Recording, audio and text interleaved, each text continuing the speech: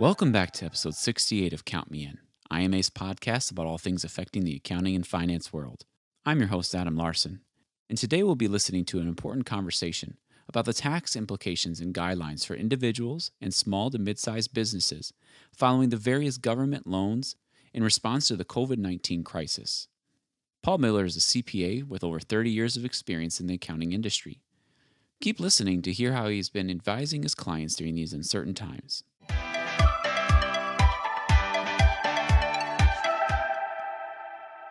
All right, Paul. So to start off, in general, you're an accountant. From the clients that you work with, what are some of the trends that you've seen, whether it's individuals or businesses, following this COVID-19 crisis?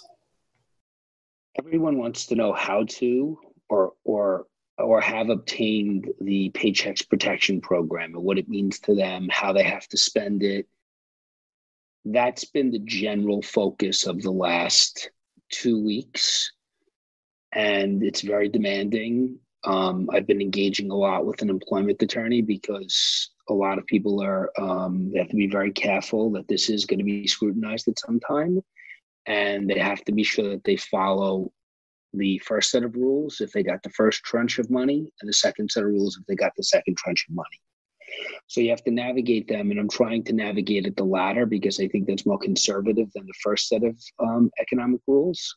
So I've been referring clients to an SBA attorney, and I've been referring clients to a labor attorney. And simultaneously, we've constructed, and we're going to launch it today, which is a spreadsheet that gives people not an official guideline, but like a checker. So you could keep track of where you're at, where your spending's at, where your headcount's at.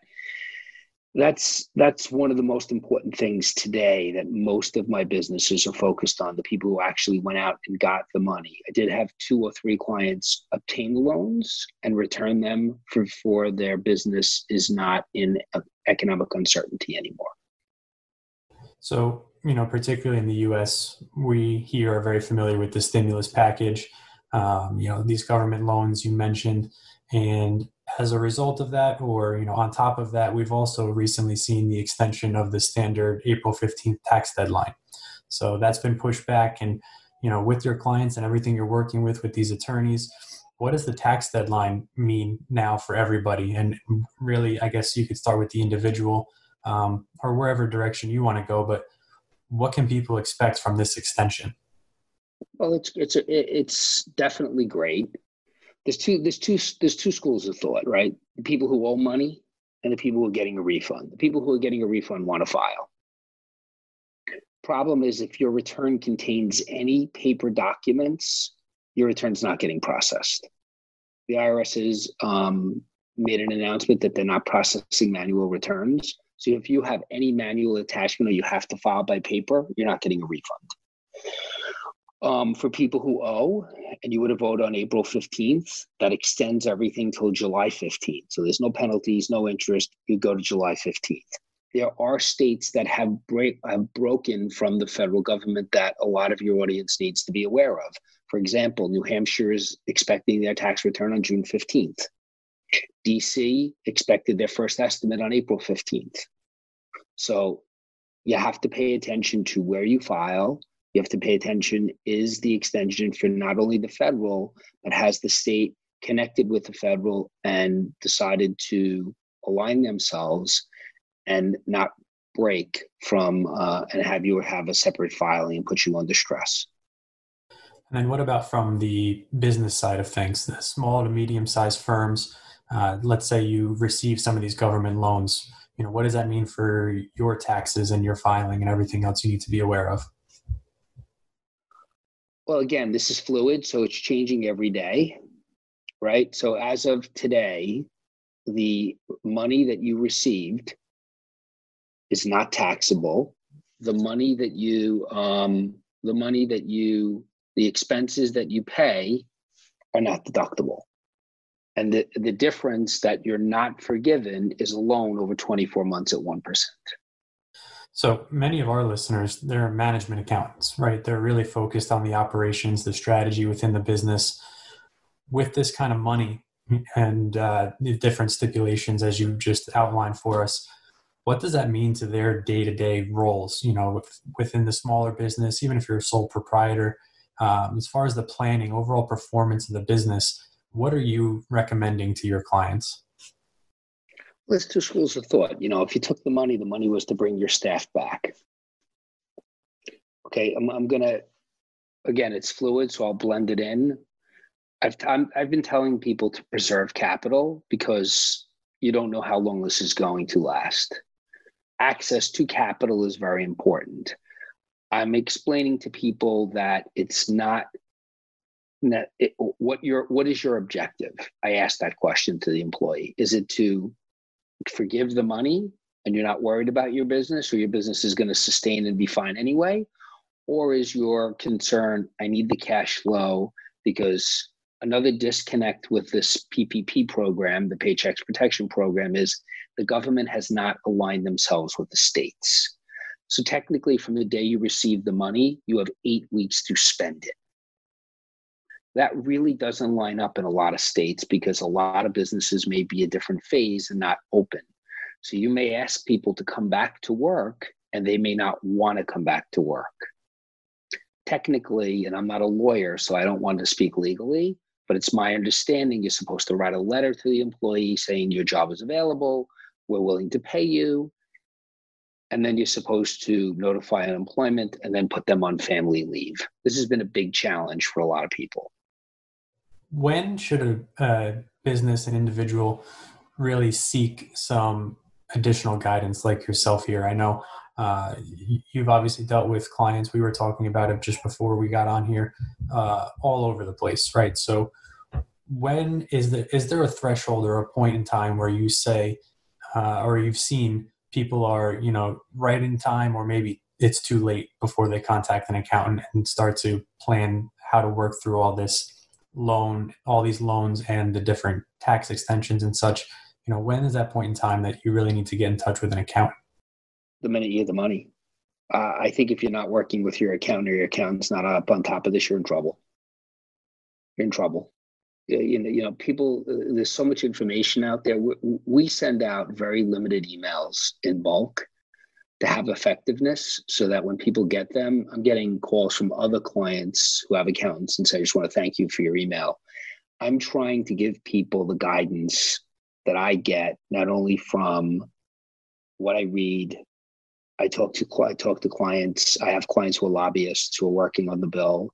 They're working on the revision of the bill. I talk to, I have friends at the SBA, just trying to get as much information as I can to get my clients as informed as they possibly can. And I think a client who does not seek counsel is, unless they took a little bit of money, they may not have a high risk, but if you took anything over 50 grand or over 100,000, you have to be mindful that everybody above 2 million is going to get audited, and they're going to audit small people. And it's not going to be really hard to audit you. This is a headcount driven test, and they're going to ask you for a lot of detailed information. And one of the documents I'm trying to get my hands on is, what does the forgiveness worksheet look like? And that has not been drafted yet. Sure. So, you just mentioned the audit. What other risks are there for individuals who are collecting this money? Be committing a crime. I don't think it's the government's intention to prosecute people, but I had a client the other day tell me that they got $6.6 million. I told him, and you didn't get a legal opinion? They're actually, the woman's a friend of mine. She's a controller of a quasi-public company. And I said, you took the money without a legal opinion? And she was like, we're confident that we're okay. I'm like, okay. I had another person who took $400,000. He was in the real estate business. He returned the money. A lot of people don't want to go under the government scrutiny. We don't know. There's that old saying, nothing's for free. You know what I mean? I would just tell everybody listening to try to pay as careful attention to the law as possible. So I guess to really wrap things up, from what you've seen, what you envision coming up in the future, what are some of the takeaways that businesses or individuals should learn from this? What recommendations do you have for future business operations and future handling of money? after all this crisis? When the crisis is over, it's going to teach you a lesson. You have to have some bunker money. You have to be aware of the unexpected, living way above your means, which is what the government's doing, and advising clients by having a massive deficit and saying it's okay to spend more than you make. You need to be prepared. You need to be prepared not only for today, but for tomorrow, to have a certain amount of money put aside so that you can support your staff and support your business and make capital investments, especially in a time like now. Now I find there's an incredibly good opportunity for people who are, in the professional services business, where they should be marketing themselves, not today, but for tomorrow. The SBA attorney that I'm working with was an M&A attorney. He's taken several classes to become SBA and flipped his career for the interim while he's doing SBA work. So there's a lot of things you have to say to yourself. The world is funny. It's never what it was. It's never what it's going to be.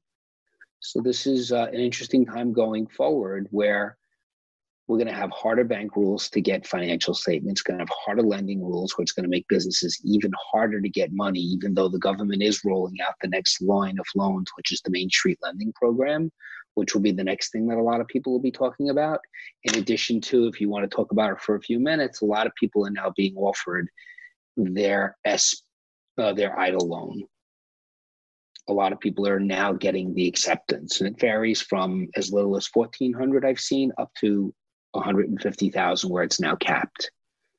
And I'm recommending to a lot of my clients, and the clarity is becoming clearer, that you can take the EIDL loan and it won't reduce, so you won't have to refinance your PPP, but you can't spend the money for the same purposes you use the PPP money for. So again, it's not official yet, but that's my understanding. And if that's the case, I'm recommending to a lot of my clients to take the money. It's interest and principal for free, and you could prepay it at any time. So that could give you an extra cushion to maybe pay your vendors, to maybe pay your suppliers, and or market, or do some things that will need to be done to get your business directed and back up online. So this will be my last question for you. With all this available funding and lessons learned, so on and so forth, what are the opportunities coming out of this? I know we talked a lot about some of the negatives, some of the risks, but what kind of positives do you see potentially coming out of this? Oh, there's tremendous opportunities. There's going to be acquisitions where companies can't survive. There's going to be tremendous buying opportunities. Look, where one person loses, another person gains, and the person who's in a better financial position will capitalize on this market. And it doesn't necessarily mean the rich get richer. Smarter businesses that, like architectural firms that couldn't do it on their own, maybe they group their businesses together and they work better together to bring in jobs and cross over, what they do. A lot of different things are going. There's going to be a lot of activity in either M&A or in acquisitions or restructuring businesses. That's what I see. I think it's going to be all, once we get through the downturn and people, this is pushing the digital age forward faster. And it's going to teach people are going to need to retool themselves, being more computer literate. And it's going to advance a lot of things that, we were slowly getting there. It's kind of accelerated it, so I can do a Zoom meeting. I don't need to fly across the country. I can do, things like that are very obvious that are going to save companies money. But, the real estate industry will have to refigure themselves out. And there'll be a lot of figuring going on. This has been Count Me In, IMA's podcast, providing you with the latest perspectives of thought leaders from the accounting and finance profession. If you like what you heard and you'd like to be counted in for more relevant accounting and finance education, visit IMA's website at www.imanet.org.